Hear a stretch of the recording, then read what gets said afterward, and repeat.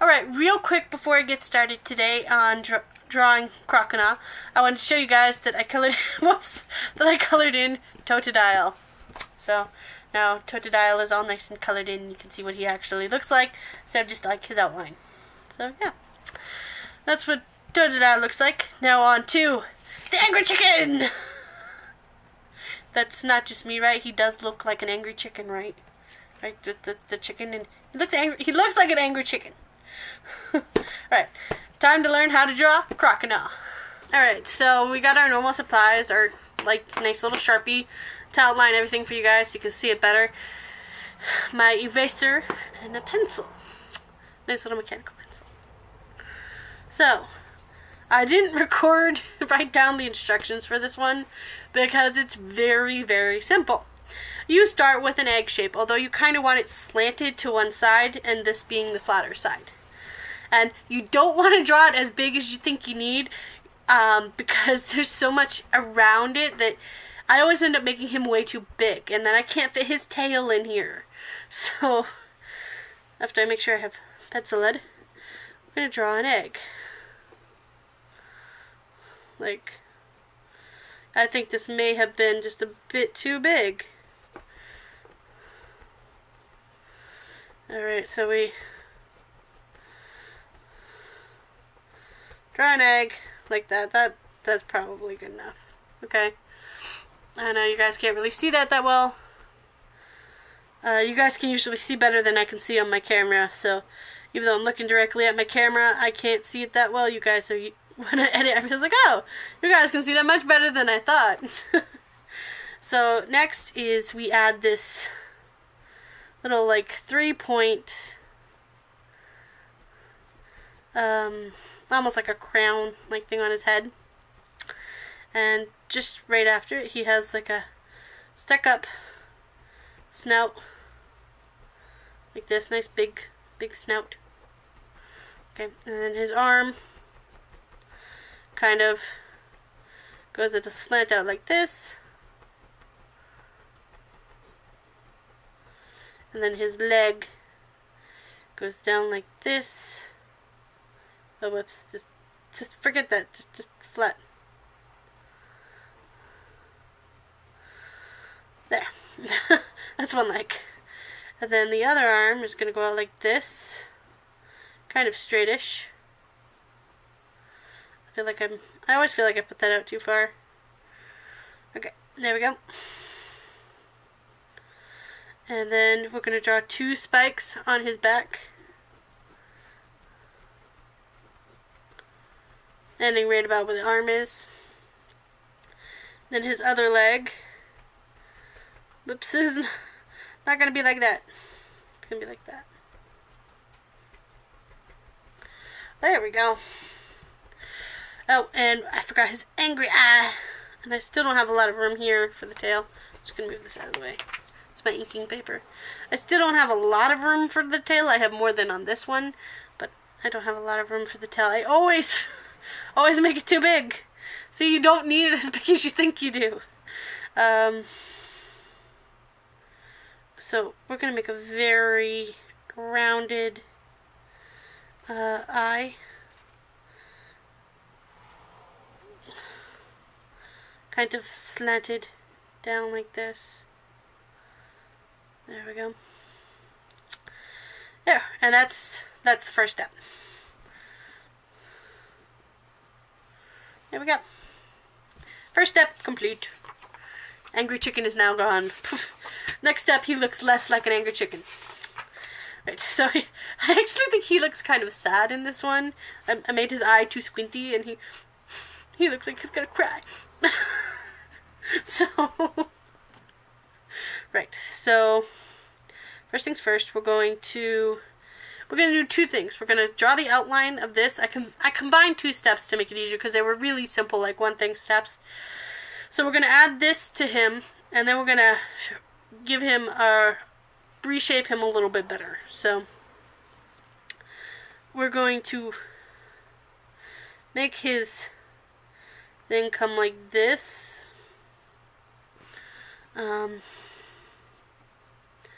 And then I kind of like to draw a circle like this.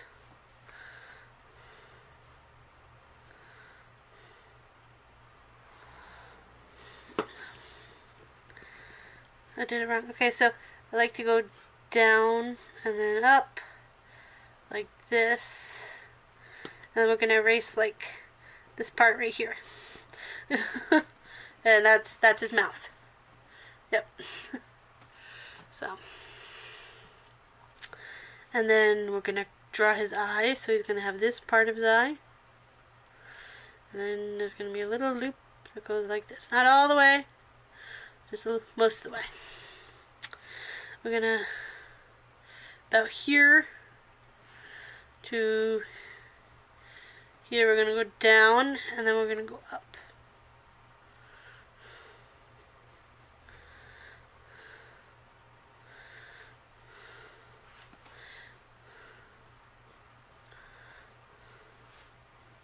Just to give him kind of a little rounded appeal.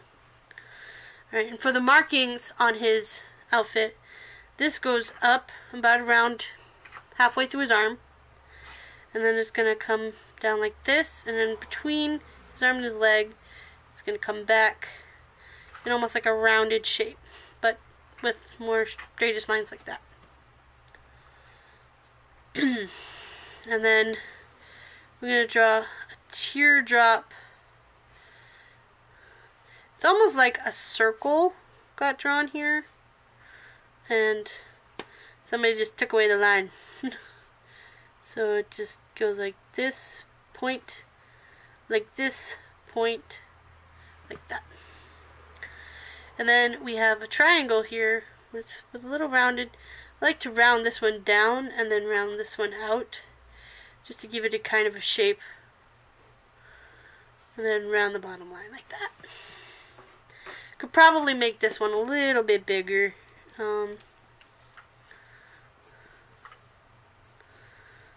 Round it out just a little bit. There we go. Now I feel like it's too big. Now I feel like it's too big. There's no happy medium. We will move the triangle over just a little bit. There we go. And then give this more of a teardrop shape. There you go. There, and that is his outfit. Now for his feet. The way I find the best way to do feet is like this. But then this line comes like that.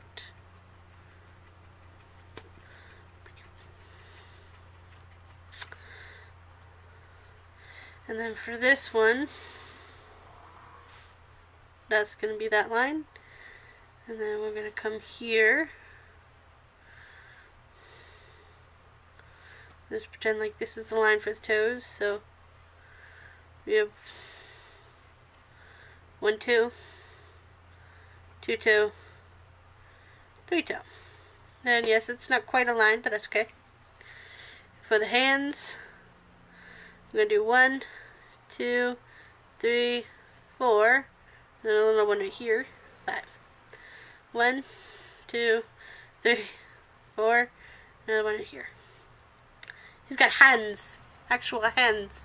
I apologize for the shadow. It's late in the evening, so I'm just using my house light and it's casting the shadow this way. So good thing I'm right-handed, or else you'd never see anything.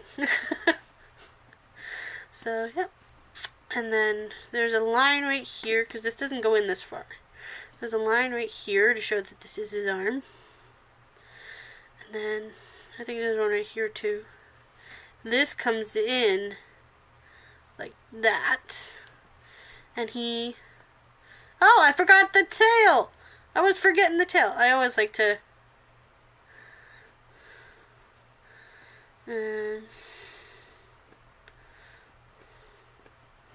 It just barely fits on the page. Awesome! Okay.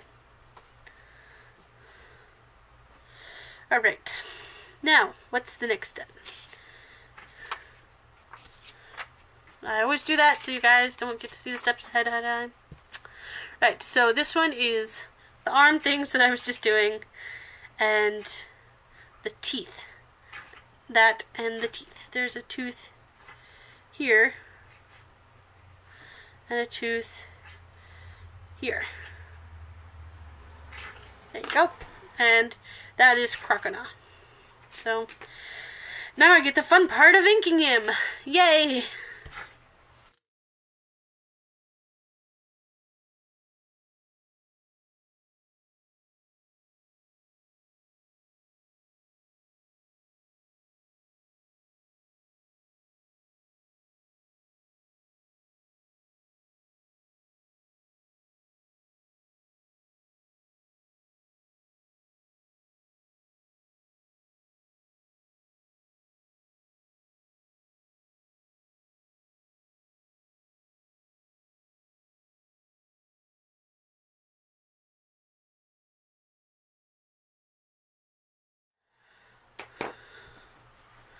Now, to erase.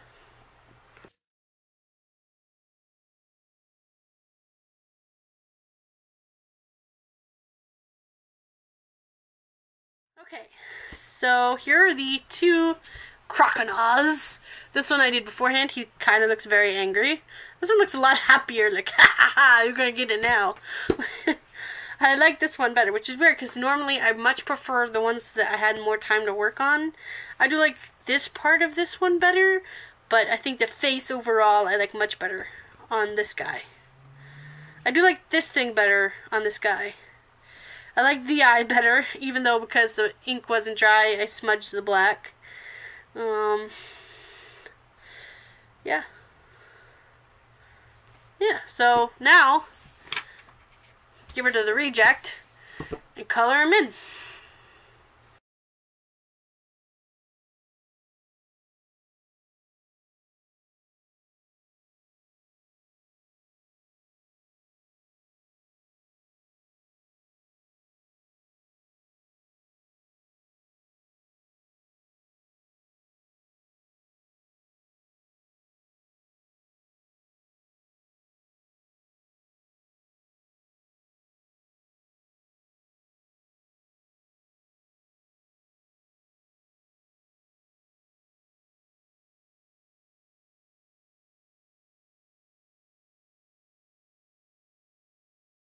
So, I'm going to give you guys a treat. I'm going to show you what Croconaw is actually supposed to look like versus what he looks like. Alright, so here we have Croconaw folliculated. I totally did not forget the little pink gem on his tail that I totally didn't notice. And that I noticed when I was using my reference book for colors. Totally did not notice the little tail. No, I totally did that. You guys don't see that. I totally drew on that gem beforehand. I don't know, now that he's colored, he just kind of looks evil because he's got this little red eye, like evil. I don't know. Alright, let's bring Totodile back out here because Totodile looks cute and happy, and Croconaw is the evolved form of Totodile, so we're just gonna look at the cute, happy Totodile and not the evil, angry Croconaw, who at one point looked like an angry chicken. Alright guys, thank you so much for watching. I hope you guys enjoyed this episode of learning to draw Pokemon. So I will see you guys next week with Wobbuffets. That'll be fun. Right, so if you enjoyed this video, hit the like button. If you're new to my channel, hit the subscribe button. And if you feel like it, comment on how you think I did with Croconaw. And if you like the coloring that I did for Totodile that I didn't do 2 weeks ago. Right, thank you guys so much for watching, and I will see you all in my next video. Bye!